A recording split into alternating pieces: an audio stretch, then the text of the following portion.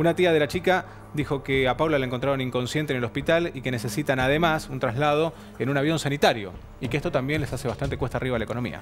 Para colaborar con Paula y su familia, entonces, pueden hacerse directamente a la cuenta de su hermana, que está en Guayaquil, donaciones, la caja de ahorro en pesos, que es del Banco Galicia, a nombre de Luciana Chalela.